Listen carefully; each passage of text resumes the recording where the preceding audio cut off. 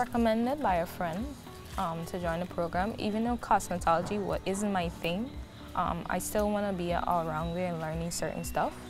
I was able to, get the grasp, because majority of the times, like when you have hairstylists, they might cancel on you, so it's good to learn something new. I was home at a time, and I was given the opportunity to be able to learn something new.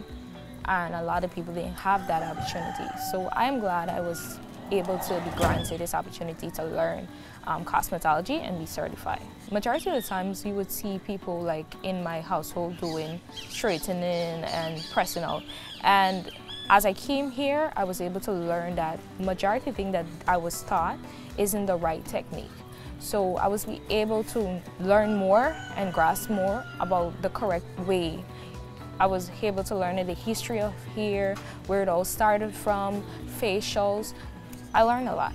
There are a lot of youths at home not doing anything. They aren't being granted their certificates. Most children drop out of school. So it's given an opportunity to have children to know that there is something that they can learn, and everyone have the open to learn something new.